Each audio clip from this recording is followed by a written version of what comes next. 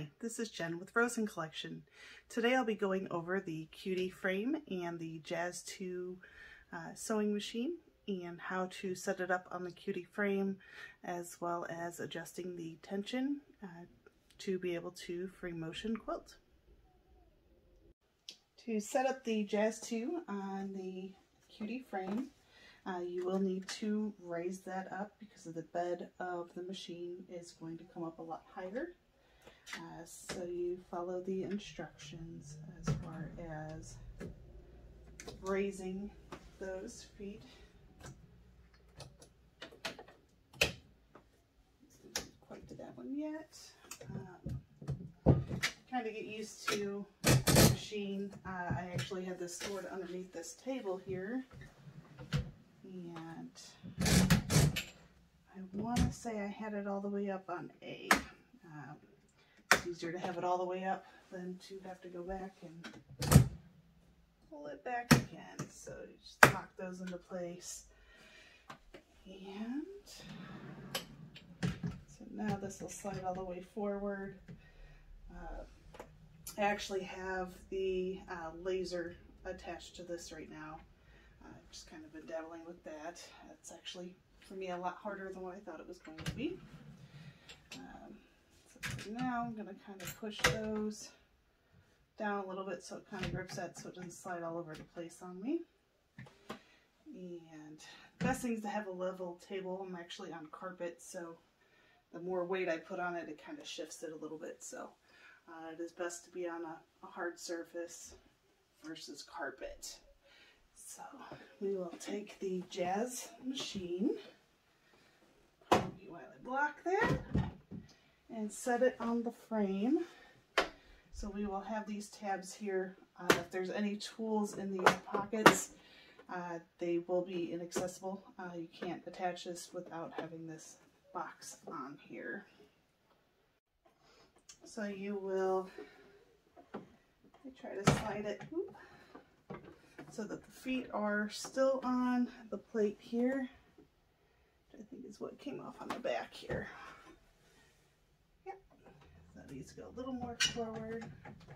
So all those 4 feet will be on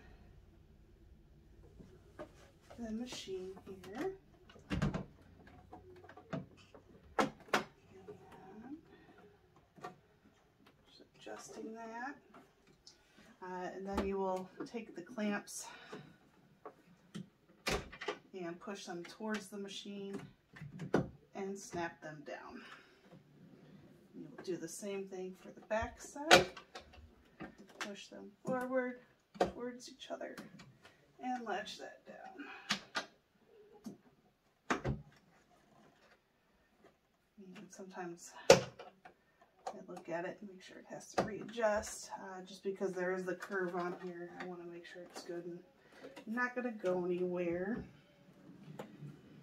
So that is how you place that. And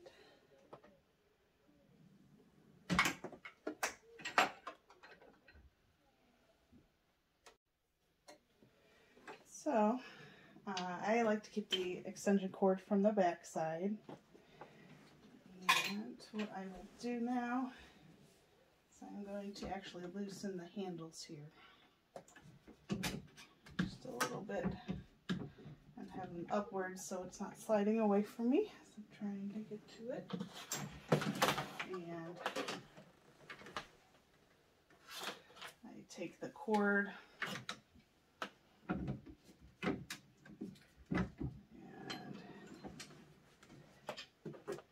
and move the camera. Alright, I'll take that and plug the cord into the machine here. And I try to tuck it in between the frame here and make sure it's fully in the back. And the Cutie frame does come with extensions for the foot pedal. And so I will plug that in as well, and I will keep that behind the leg and plug that in. And then I will run that underneath my table so it is out of the way of the legs and the wheels. And as I was putting my thread in and getting my needle threaded, I realized I did forget an important part, and that is dropping the feed dog. So now I will have to try to take this off and drop that feed dog, and it was actually already down. So basically you'll just have to undo these and slide it out and then retighten everything back down. So alright, and a few quick tips. Definitely make sure you have plenty of bobbins pre-wound, so you don't have to stop and wind a bobbin in the middle. So right now, you also want to make sure that the needle is centered into your quilting foot. There are several to choose from, different designs. It's kind of what you prefer. This one was given to me by my mom. I'm not quite sure where this one came from, but it actually has a nice little grid with yellow lines and a triangle, so it kind of catches your eye of where that is at. And so the next part is you'll actually put the back pull in where the quilt will wrap around and rest. So this gets to be a little bit tricky. You'll slide it in on the one end with it up. It actually has little nooks there for that to slide into and rest on, and it'll actually kind of lock into place. And I'm getting caught up on the machine handles here. And there we go. So it's nice and snug. It's not going to go anywhere, and it locks down those. And so we are to the point of attaching the quilt. Actually, I can I think add a little bit more length on here, maybe another inch. You want to be able to get to the front and the back pretty easily, and I think I still have some space here. So what I will do is I will lift the clamps and slide it out evenly on both sides and kind of see where it goes here. I don't exactly want it to hit both sides, but I want it to be able to reach that full potential, and it ends up being about to a number 6 here. So I will number 6 on the inside, and I'll make sure it's on the other side as well evenly and clamp that down.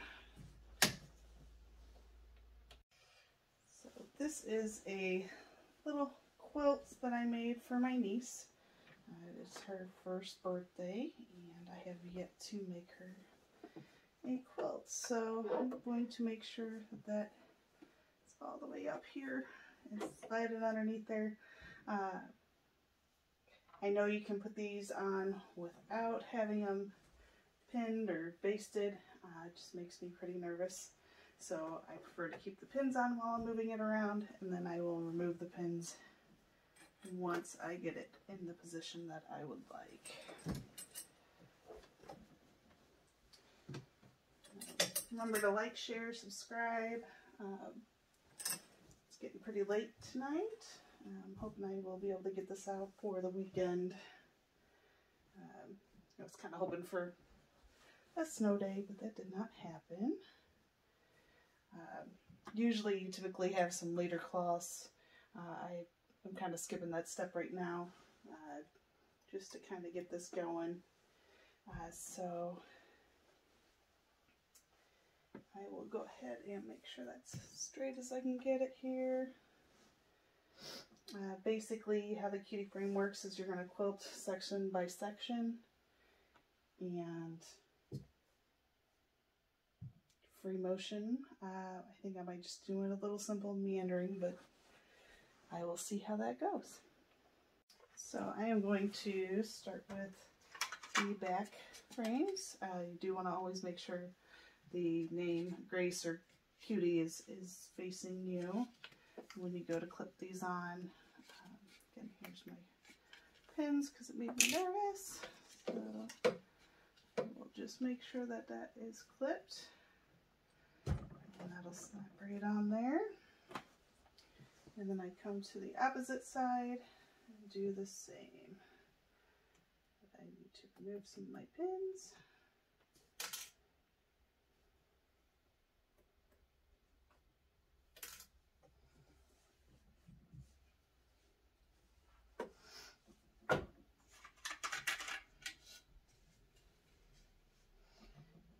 Snap that down. Try to keep it as straight as possible. And I have another pin here. Take that guy off. And make sure that's slid. And that is down there. So this does have clips. You definitely want to make sure they're clipped. What you can run into is that you will sew in the bungees if you're not careful, so you do need to make sure those are securely slid into there so it's not going to catch. To show you again, I know it's kind of far away, so this bungee can actually get sewn into there, and it can be very difficult to remove depending on your design, so you just want to make sure it's good and secure on these clips here. I even go as far as kind of tucking them in there when it's this low. Once you start going, and kind of hard to see where those clips are. So here we go. And we have 2 more to go. This guy.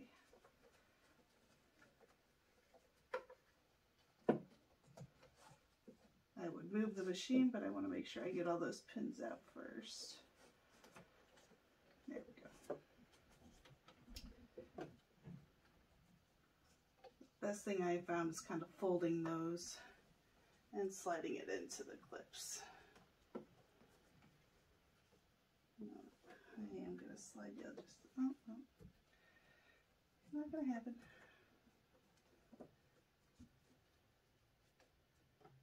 There's that one. And that one's already nicely wound. So I will go ahead and get this front part done and continue on in just a moment. Also, a quick tip on placing this on here. You don't want it to be bounce a quarter off. You want to be able to go in and grab your fingertip. You want it to be able to move but be together. So once again, be able to grab your finger through there, but you don't want to be able to grab your entire finger and grab that. Okay, so to the important bit. So currently for normal sewing, you have it set on about 2.5 to 3 for the stitch length. For the width, so the zigzag part, typically you want it at 0, unless you're wanting to do an applique or a zigzag stitch. I have the pressure set at 2. And right now, just to kind of show you what happens with the tension. If it's set too low, I'm going to show you what happens if it's set too high and how to tune it in. So I will go ahead and start with too low. So I do want to make sure my presser foot is by me. And I do need to have this extended out just a little bit. So the other thing is to make sure that the needle's in the correct position, and it looks like it moved on me again. For some reason, so I will need to stop and check my needle again. All right. So the settings I currently have for just regular sewing is about a 2.5 length on the stitch length. We're going to have it right at 3.5 for the stitch width. That'll put the needle in the center point. And currently I have the tension set on 2. I'll kind of show you the differences between low and high for the upper and lower. I have for the presser foot pressure, I have set at 2, so it's kind of the normal.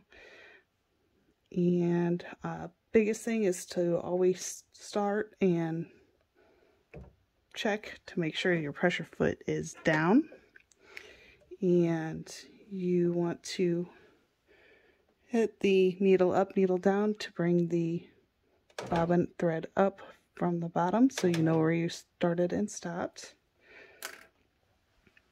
So I will do that. Kind of raise my presser foot here and then grab that. And I have a purple variegated underneath there, and you cannot see at the moment. And bring the needle up and down and bring the bobbin thread up so you know where you started. Again, I will make sure that I'm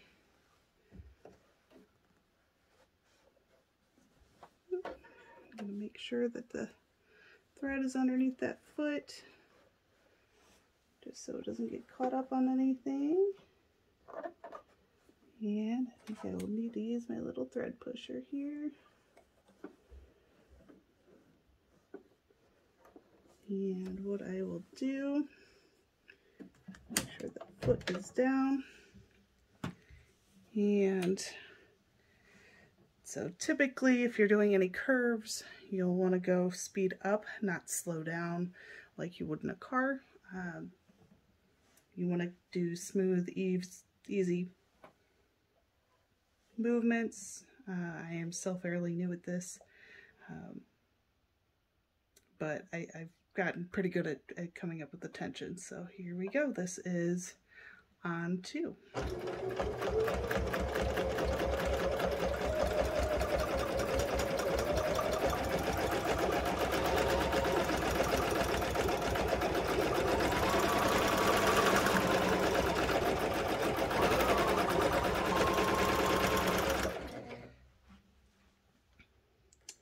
So as you can see, the stitches are quite wide. Let me see if I can get in a little bit closer here. I know that is a pretty light color. Let me check the bottom here, see what I got. And let me go ahead and get you to that view. Hold on one moment. So this is the underside, and the setting was on 2. So as you can see, there's a little bit of eyelashing going on here with the threads coming through. You can see it's not very tight.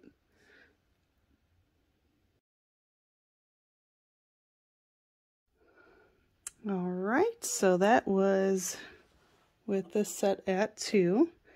So I will go ahead and push it to 4.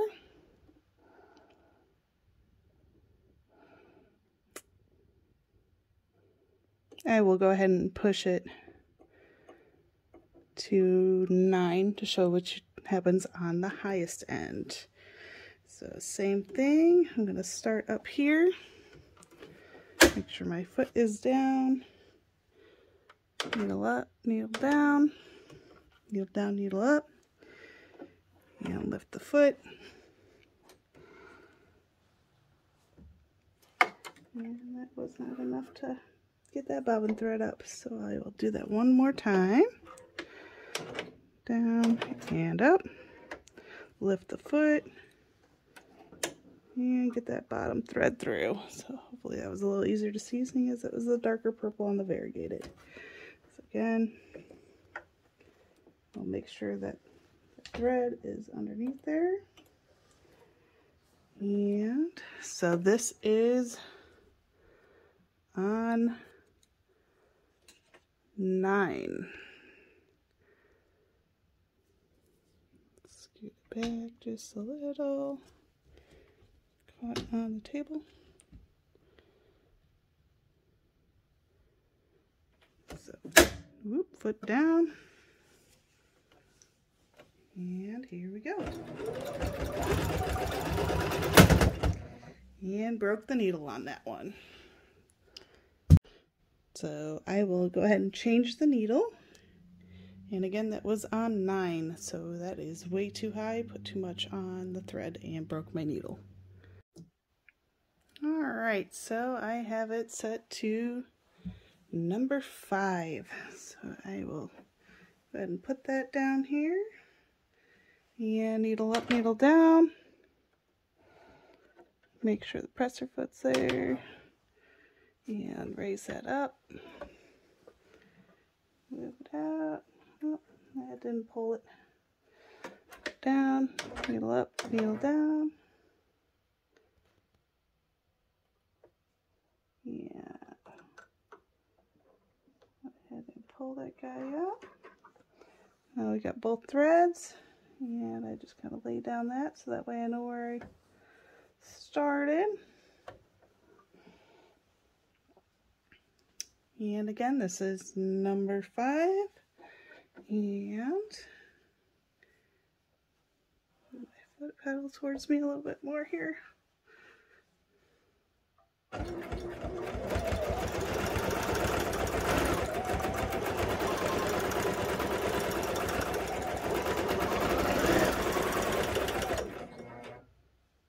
And so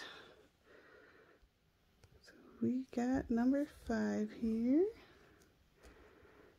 And so it looks pretty decent from the top. Looks like some bigger gaps here.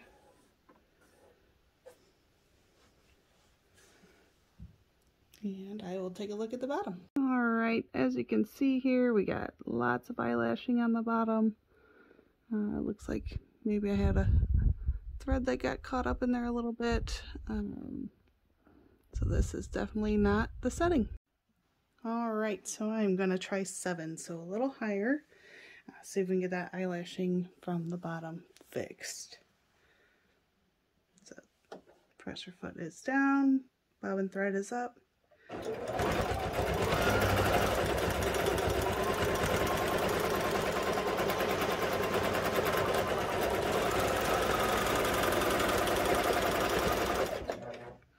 Alright, let's take a look here.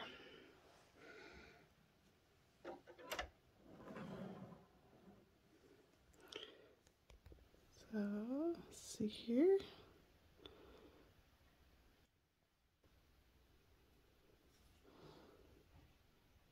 Looking pretty good from the top. Minus my thread that got stuck in there. Looks pretty spaced evenly, except for where I didn't move as fast as I should have. That's my error. And let's take a look at the bottom. Alright, so we still have some eyelashing here. So we still need to go just a little bit higher. Alright, so I'm going to go ahead and go to about 7.5. So I'm going to do needle up, needle down, needle up, lift it up. Oop, that was already up there. And get that bobbin thread up and pull that back. So that is my starting place. Make sure it's down again. And again, this is 7.5.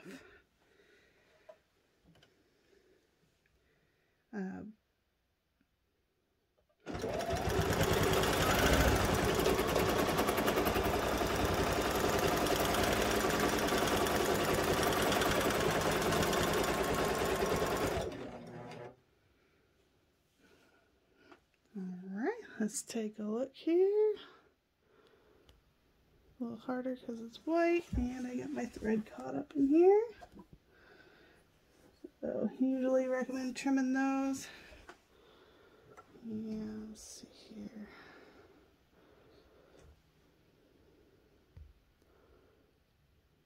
So looks pretty good.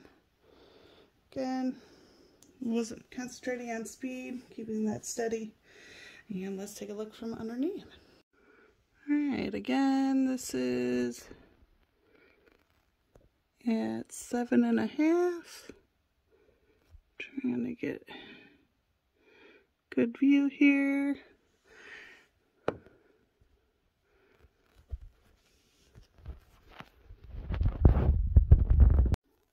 Alright, this is 7.5.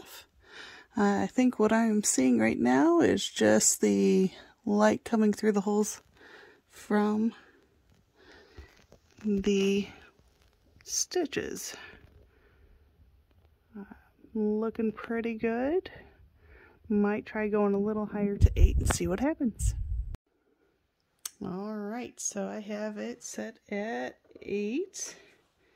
I went ahead and pulled up the bottom bobbin thread, and let's see how she does.